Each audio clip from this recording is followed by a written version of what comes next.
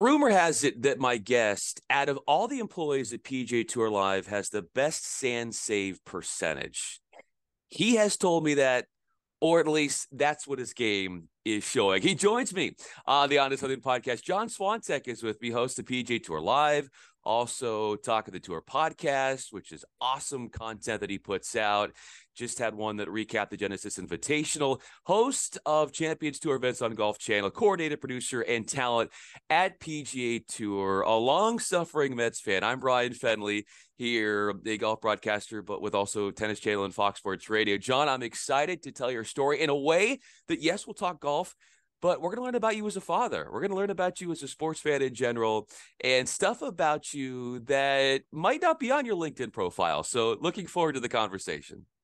Bryan, good to be with you. I can't confirm my sand save percentage, but I can tell you that I played around golf yesterday with my two boys, Nick and Jack. They're 21 and 24. I managed to shoot 88 by hitting 0 greens in regulation. 0 for 18, but the old man can get it around when I'm near the green. So that's how I'm able to score these days, because I can't hit it anywhere, of course. Well, I now makes me think you telling that story of that video of Sergio Garcia when he was climbing a tree and he was trying to hit a ball from like one of the high hanging limbs. And I'm thinking to myself, John, how many times have you been in that situation yourself? I was on the call for that. Now that you mentioned Yeah. that was it would have been the Arnold Palmer Invitational, which is coming up next week, the second stop of the Florida Swing, and that was a long time ago. But I remember being on the call with Billy Kratzer, one of our great analysts, who's a 4-time champion, and that's got him well over 1 million clicks on YouTube since then. So yeah, a weird part of infamy for Sergio Garcia for PGA Tour Live. What were you thinking when he decided to climb up with a tree like that for something and someone that maybe you've never seen do that before? I was thinking there was a good chance it was going to end badly on a number of different fronts. And, because those were the days where some guys were still wearing metal spikes. Remember, those are the nails that are about a half Yeah. inch at the bottom of the shoe. But Sergio was pretty deft and pretty majestic with the dismount, as I recall. Yeah, he definitely made it look as easy as it could be in a situation like that. You being a Mets fan, a long-suffering Mets fan, we'll talk more about golf in a moment, but explain the torture slash joy of being a Mets fan and being so devoted to supporting that team. I don't know if we have enough time, and I probably should be laying down for this part of the conversation, Bryan. It would soothe my mind a little bit. I'm encouraged by what's happening with the organization. We had some very lean years when the Wilpons owned the team, and they were known as the coupons, honestly, by a lot of Mets fans, because they did not behave like a professional sports organization in the number one market in the country. But Steve Cohen has opened the checkbook, and this team is built to win right now. We're not young. We've got a lot of veterans, especially in the front end of the rotation, with Verlander and Scherzer as well. So preserving those guys over the course of a long season is going to be paramount to our playoff chances. But I think the expectations are really high, and that's a good problem to have as a sports fan. It's been a while, really. We slipped into the playoffs last year, didn't go so well against the Padres when we needed our big guys to step up, and they didn't. But I'm really hopeful and optimistic with where the Mets are headed this season. So the expectations are high for the Mets. What about for you, John? What are the expectations that you hold for yourself in what you do? I started this journey in 1996, January of 96. I worked in local news up in Albany, New York, not far from where I grew up in Saratoga Springs. And my wife, Holly, and I were tired of the upstate New York winters. And we just sort of cast a wide net and landed down here in Florida. And we said to ourselves, let's give it 5 years and see where we're at. Of course, in the summer of 96, Tiger Woods makes his debut at the Greater Milwaukee Open, wins the Masters by 12 the following spring, Bryan, and it has just exploded ever since. The opportunity, the content that the PGA Tour is responsible for and pushes out week after week. And I've been very fortunate to sort of be along for this wild ride. And really, it has been the era of Tiger, that's my career has luckily sort of aligned with, and I hope it continues for years to come. I'll be here until they kick me out, put it that way.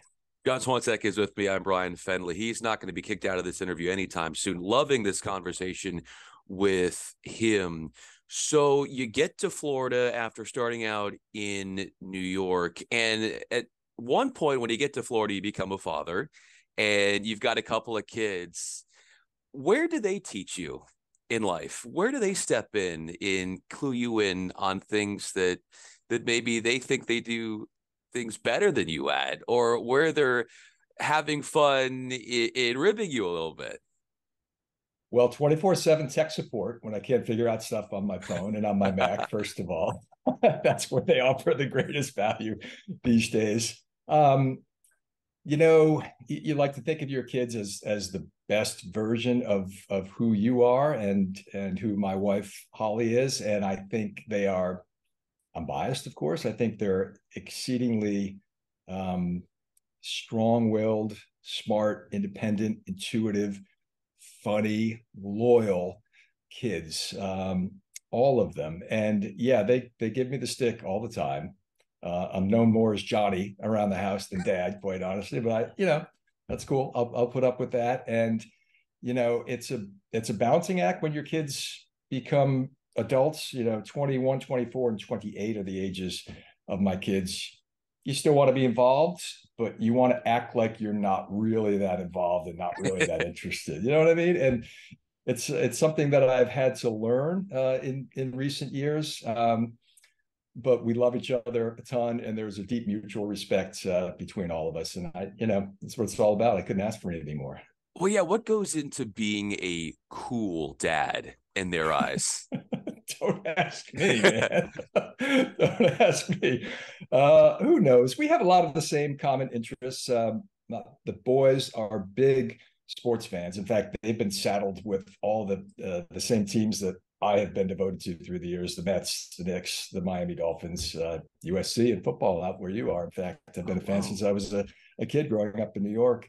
And our daughter Sam, not as much of a sports fan, but surprisingly, every once in a while, she will key into something that I would not have expected. So they're very in tune with what I do, and I try to give them the same amount of attention and respect to what they do. So it's symbiotic for the most part. Yeah. How has your wife been your greatest fan through this journey? And you taking a chance and taking a risk and coming down to Florida, seeing how the PGA Tour has shown their faith in you. But along this journey, along this ride in Florida, and as your roles have evolved and changed and grown with the PGA Tour, the way in which your wife has been there for you in a priceless way, where do you find that that's happened?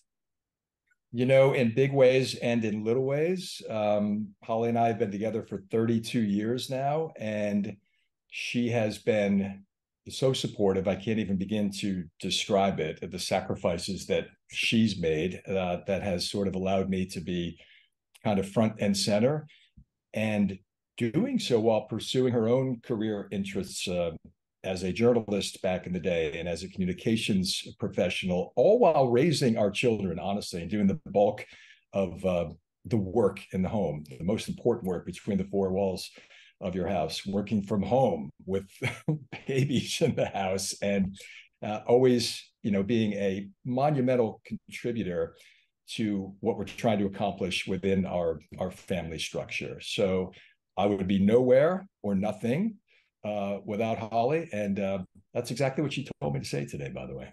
Did she really? She had you all pre-programmed to say that. No, that comes from the heart. That sounds like something that wasn't scripted, John, that you're speaking from the heart in a candid conversation. And that's all I could ever hope for here. John Swantek is with me. I'm Bryan Fenley.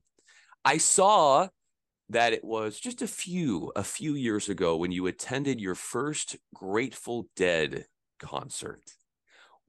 What was that experience like all those years ago for you? That would have been in my hometown of Saratoga Springs at the Saratoga Performing Arts Center. And I probably saw the Dead 20 times or so Oh, after wow. that. And the era would have been early 80s, maybe 82 to 90, like through high school and college and those years. And I've just always been a massive fan, not only of their music, especially on a live improvisational level. You can't really describe it to anyone unless they've seen them in person. Anyone who's familiar with their studio work might be unimpressed, but that's not who they were. That was not really their identity. They were a touring band. And to do it for 50 years is extraordinary. I mean, how many bands just implode over the course of, 10, 15 years if they're lucky enough to be together for that long? And now there's a new iteration called Dead and Company, the surviving members of the Dead with John Mayer. And they've been touring since 2016. I've seen them a couple times as well. Wow. So I hope the legacy continues in whatever iteration it continues in, because it is truly a special and unique live concert experience, unlike any other I've ever been to. Well, and like you said, they're great at improvising. What about you as an improviser when it comes to golf broadcast? Because there's so much that you can prepare for, but here you are, you're having to react in real time. Where do you find your greatest strengths in improvising come out during a telecast? Yeah, that's a good question. I do prepare heavily, but it's interesting. Sometimes by the end of a broadcast week, I'll look down at my notes and I may have gotten to maybe 10, 15% of it. And you've probably experienced the same thing, Sure. right, Bryan, in your play-by-play work, but you can't not be Yeah. in a position to rely on the homework that you've done. It's a crutch, I suppose. It's there if you need it. But in a live environment, the personality, the ebb and flow of the broadcast changes so much depending on so many factors, on the level of competition, on the weather in our case, because it's an outdoor sport, on the tone and the tenor and the quality of the play and all of it. It's a little bit of a balancing act. You've got to kind of be on your toes. You've got to recognize, okay, when do I need to be serious? When is there gravitas that's required? When does it need to be a little light and goofy? When does it need to be content driven and informational? It's a changing landscape, sort of minute by minute, and that's really what makes it fun. No tournament is the same from week to week. No player is the same to cover from day to day, and it can change from hour to hour with the analysts that you're alongside and the on-course walkers that are describing the action from the course. Well, and with those analysts and what you talk about, what's fun, what has to be fun is working with different analysts and adapting to their personalities depending upon who you're working with. Everybody's got a neat and unique personality and an insight that's just a little bit different than the other person that you're working with. So how do you bridge that chemistry with whoever you work with to create that level of comfort and ease and flow that comes across during the broadcasts? They're all very different, as you point out, and I think they're the key component to any broadcast. That's the analyst, and that's whoever is on the ground for you.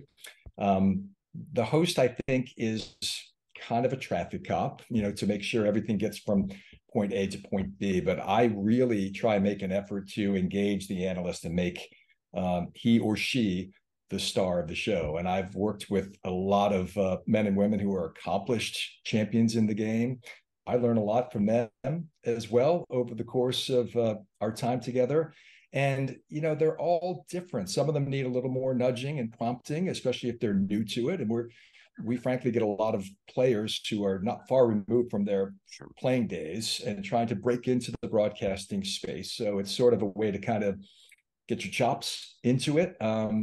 So they need a little more guidance, and that's fine. But then you create a flow, and you can sense it pretty quickly if someone's got it or they really need to be kind of carried along over the course of the show. So they're all different. It's part of what makes it unique and challenging for a host in my seat as well.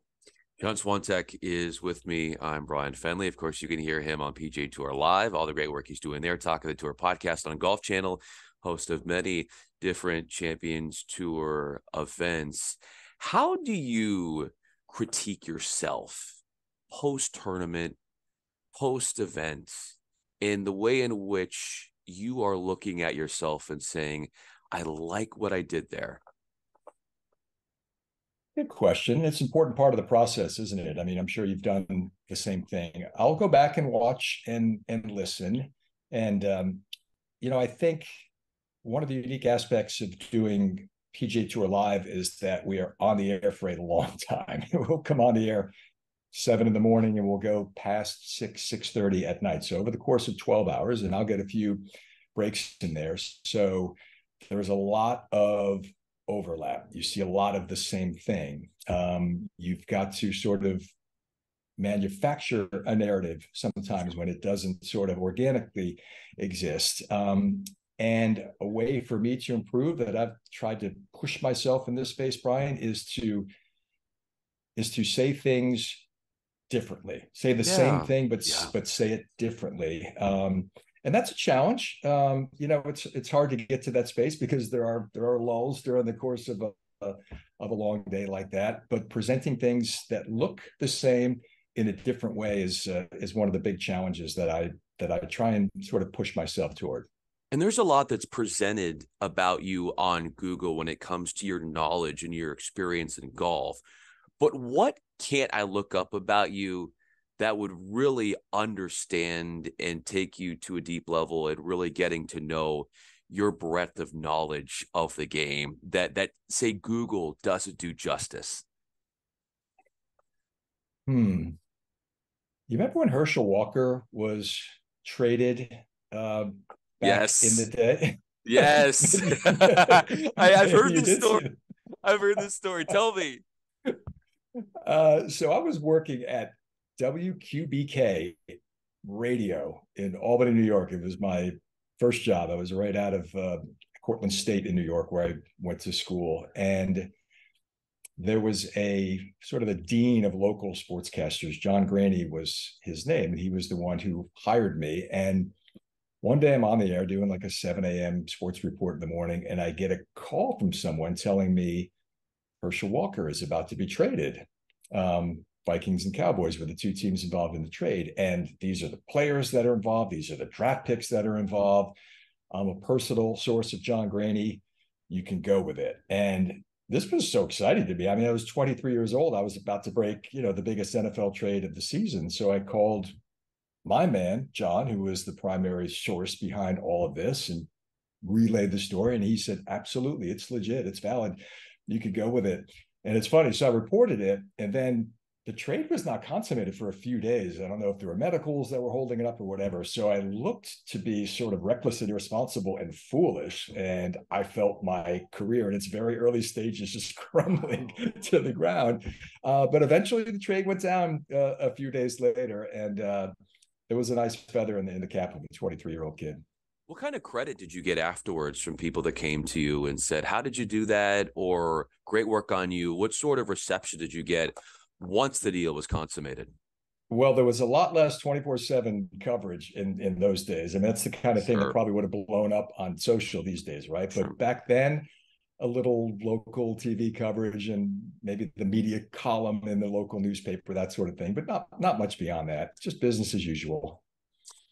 As we wrap up this conversation, John, what is the most adventurous round of golf that you've ever played? Adventurous is a very vague term to describe maybe an exotic place you have played from a course perspective, or from a round that found yourself in more greenside bunkers than you would have hoped for, where it's a round unlike any other that you've ever played before.